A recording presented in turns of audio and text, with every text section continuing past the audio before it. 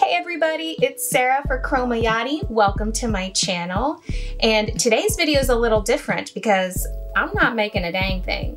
Instead, I have some helpful tips for you on ways to save that moolah when it comes to making pour art. If you find this video helpful, please like and subscribe below and maybe I'll make some more. So in the beginning, I threw away so much stuff, it's scary.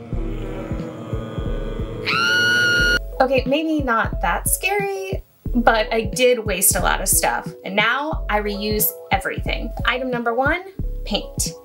I see this asked all the time in Facebook groups I'm a part of, and yes, you can absolutely keep and reuse your paint. Even if it's been mixed with Floetrol and water, you can still keep it. I actually have so much leftover paint, it's kind of taken over my studio. I keep mine either in squeezy bottles or just in the cups that I mixed it. All you have to do with a cup is just take a sandwich baggie, put a rubber band on it, and you're good to go. Reusing your paint is also going to save you future mixing time, so bonus there. I do have a word of caution though. If you have put silicone in your paint, do not try to keep it. I had to learn this one the hard way. It is gonna make the cells in your paint go crazy. The longer you keep it, the more out of control it's gonna get. Trust me, I had like 20 of these filled with paint and I had to throw them all away. It was a very sad day. Such a sad day. For a bonus tip on how to get the most paint out of a tube, watch this short. Item number two, popsicle sticks. I love using these to stir my paint because they're large and they're flat and they get all the way at the bottom of the cup. What I didn't realize though is that you can just wipe these babies off, let them dry for a few hours, and then reuse them over and over and over again. Item number three, puppy pads. So you can use all kinds of things to catch your excess paint. I like to use puppy pads because they're super absorbent. That's kind of what they're meant to do. As you can see though, even after I've used it, there's lots of area that's still totally usable. So I definitely reuse these over and over again till the point where obviously they get really gross and I gotta throw them away. Now, if you wanna reuse that paint even further, you can also use one of these silicone mats and you can collect all your paint. You then just pull up your corners and you can dump it into another container and use it in the future. Or you can let the paint dry out and then you'll have skins and you can make jewelry, artwork, all kinds of other stuff with it. Item number four, canvases. So I also see this one asked about a lot. You can absolutely re-pour on old canvases. There's some helpful tips I have for you though if you're gonna do this. First thing, make sure your paint has dried completely flat. If you have raised areas like this, that's gonna show onto your next painting. But if you do have raised areas, don't despair. I have a little hack for you.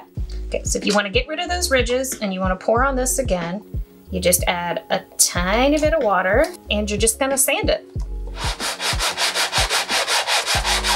It's gonna take a little bit of elbow grease, but it's definitely going to flatten that out for you. All right, now say your canvas has dried and you have a lot of cracking or crazing going on, and that's not really gonna sand out. What I like to do then is I just lean into the texture. Texture's beautiful. It doesn't always have to go away in your paintings.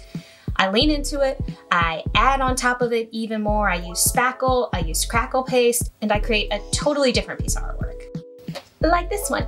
If you want to see how I made this, watch this video right here. Item number five, pantyhose. You hear me right? I said pantyhose. You know you're not wearing them anyway. If you have no idea what I'm talking about and what to do with pantyhose, I'm about to show you. I use these to strain my paint and my Floetrol to make sure I catch all the little unmixed paint bits and the Floetrol goobers that I'm sure you've all experienced. And I'm gonna show you how to do that right now. So all you gotta do is take your pantyhose, put it around a cup. I just tie it in a knot and flip it underneath. Okay, and then you just pour your paint or your Floetrol. I like to use my popsicle stick, push it down a little bit, Now you're thinking, Sarah, why couldn't you just use a sink strainer? Okay, well you can, but you're gonna have to rinse that out in your sink, which means you are putting paint in your sink. You don't wanna do that unless you wanna call your plumber.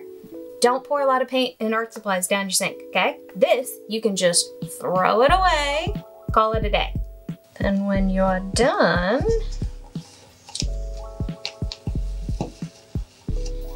whoop, get the last little bit out, and all your little goobers gone bye-bye. In all honesty, this list could really be twice as long. I try to reuse everything as much as I possibly can. All you gotta do is get creative, get smart, and you'll be able to stretch those supplies out and save some money. If you have any helpful reusable item tips, share them in the comments below. I'd love to hear them. And happy painting, everybody!